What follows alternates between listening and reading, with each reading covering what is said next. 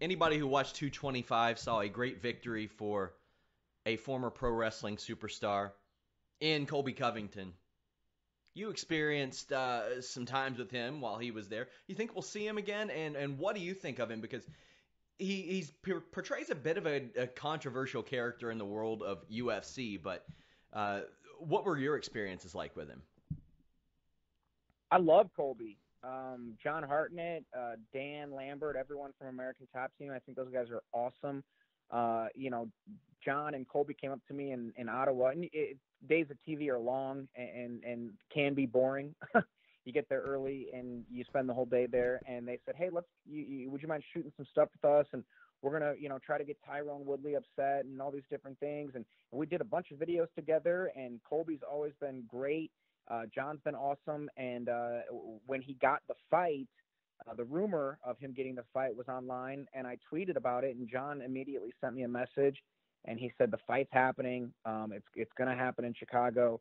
And then they both reached out independently and thanked me for everything I did for them to get the fight. And I said, why? I was just there with you guys. Colby ultimately got the fight.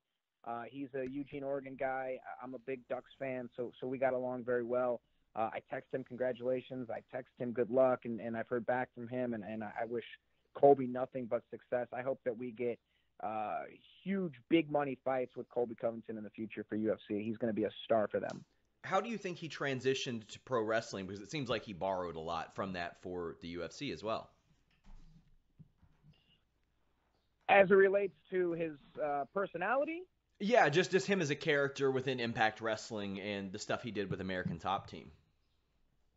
well, that's the cool thing about Impact is that, we sort of just let Colby be Colby. I mean, they went out there and, for a while, our play-by-play announcer didn't really address any of the guys because I don't think he knew them.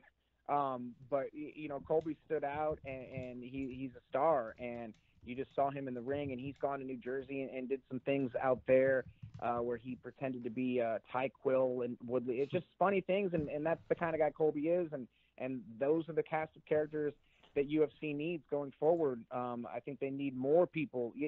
UFC in general, I think, needs to be more pro wrestling-esque in the way that they handle their promotions and the way that they handle their characters. There's so many people that they have, and Cam will speak to this too. He's a huge MMA fan.